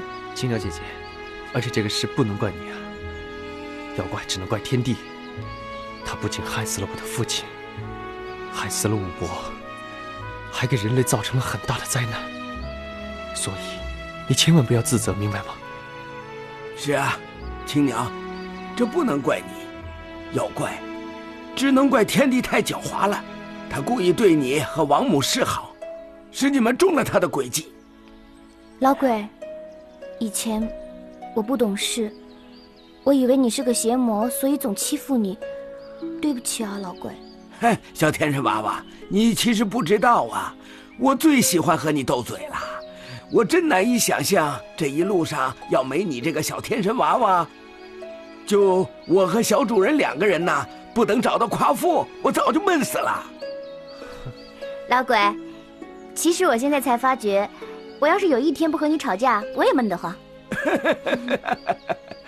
老鬼，你知道吗？还有个天神也喜欢和你斗嘴。谁啊？是哪个天神呢？快告诉我！哎呦，可不要是天帝那小子吧？我可最不愿意跟那老小子吵架了。不是天帝，是龙王爷呀。龙王爷跟我说呀，这1000年都没有跟你吵架了，他只有寂寞的到雷泽去睡觉了。这下可好了，只要打败天帝呀，龙王就会天天乐呵呵的跟你吵架了。想不到我这张臭嘴啊，竟然让龙王爷惦记着。等打败了天帝啊，我一定要跟龙王爷吵上3天3夜的嘴。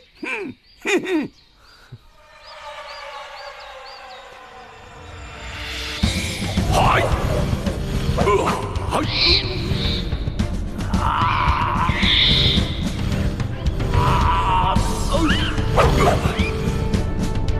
不行，再斗下去，我们都会被金乌的力量杀死的。只有引来银河所有星辰的灵力，才能够击毁金乌。呀！银河，我不会让你1000年前的阴谋再度得逞的。我要毁灭你的金乌，我要让后羿打败你所有的金乌。混沌之灵在我银河，呀！银河之星在我之杖，呀！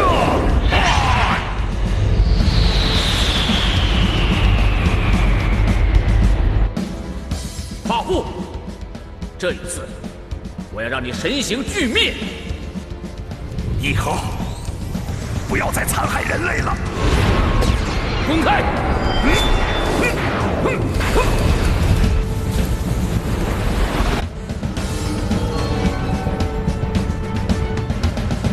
哎，你们快看呐！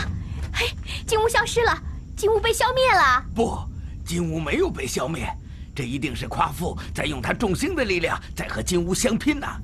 哎，对呀，我们可以趁此找个地方躲起来，让后羿好好恢复体力。对，我们要离岩谷远一点，不能让岩谷的力量伤害到后羿。哎呀，那我们到哪儿去啊？要不到我的迷雾鬼林吧？在我的迷雾鬼林里，我老鬼的灵力还是能阻挡金乌的。好，我们就去迷雾鬼林。精卫，你们先去迷雾鬼林，我在这里等王母。不，青鸟姐姐，现在保护后羿是最重要的事。王母和共工、龙王他们在一起不会有事的。这样吧，青鸟姐姐，我们一起发神咒，让后羿走。不能发神咒。现在后羿受伤的身体还没恢复，他不能再受到任何灵力的冲击了。那怎么办呢？精卫，去收起义和送你的宝衣。不，我说过不再要义和的东西。哎呀，精卫，不要再任性了，为了后羿，去收起宝衣吧。对，我将灵力施在宝衣上面，让后羿坐在上面，一下子就能飞到迷雾鬼林。好，为了后羿，让我做什么都行。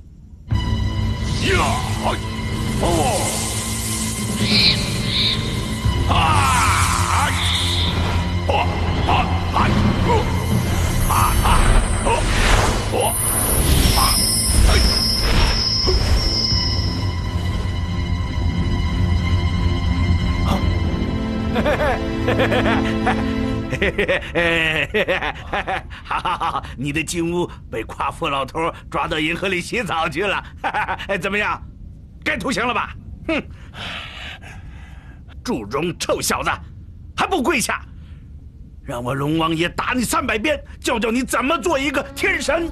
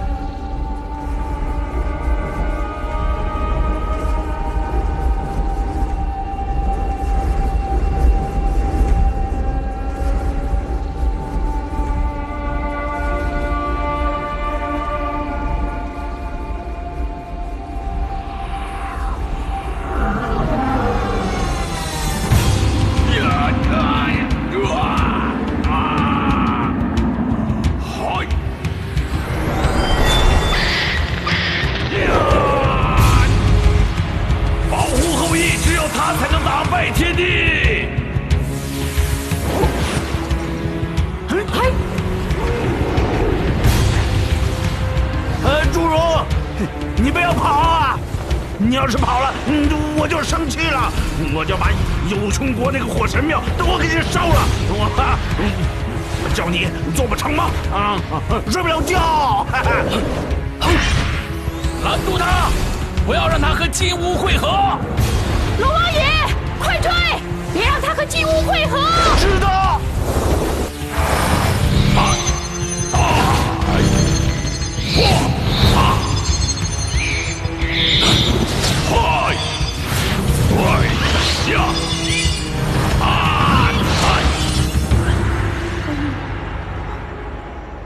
你看，夸父在追杀金乌呢。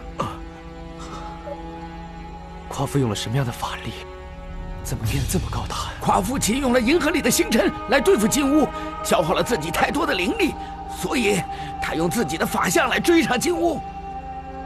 夸父用他的法相来对抗金乌，极费神力啊，只怕不行，太危险了。我去救他。哎，你不能去，为什么？因为你使用的太阳之灵与夸父的灵力相克，而我使用的混沌之灵则与夸父的灵力相合，所以我去帮助夸父，你在这里好好照顾好后羿。喂，青鸟姐姐！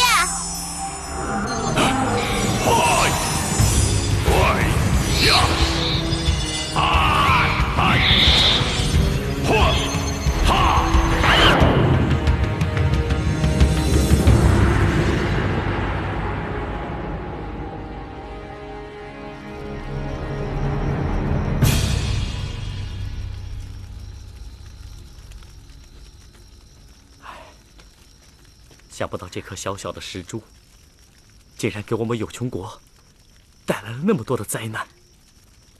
这颗石珠浸满了我们有穷国人的鲜血，也浸满了我父王的鲜血，我恨死他了！把它给我，我把它烧了。哎，公主，先不要急着烧掉它，先留着它，留着它，也许会对我们有用。黎洛，你是怎么搞的？这是一颗邪恶的珠子，留着它会给我们带来灾难的。公主，神界的战争已经爆发了，天神们顾不上我们人类了。我们人类只有靠我们自己的力量，才能挽回我们有穷国啊！天神之间没有爆发战争，那只太阳一定是后羿哥哥派来的，他是来救我们的。不，公主，如果这个太阳是来救我们的话，那为什么白帝现了原形，那个太阳却没有消失呢？那一定是还有别的什么妖魔没有消灭。只要天神消灭了所有的妖魔之后，天神就会收走太阳的。难道天神非要用太阳来对付邪魔吗？难道天神们不知道，天空中出现2个太阳，会把大地上的万物和人类毁灭吗？是啊，只怕妖魔没有消灭完，我们有穷国的人就都渴死、晒死了。黎洛，怎么办呢？公主，我们不求天神，也不求邪魔，我们只有靠自己的力量来战胜这场灾难。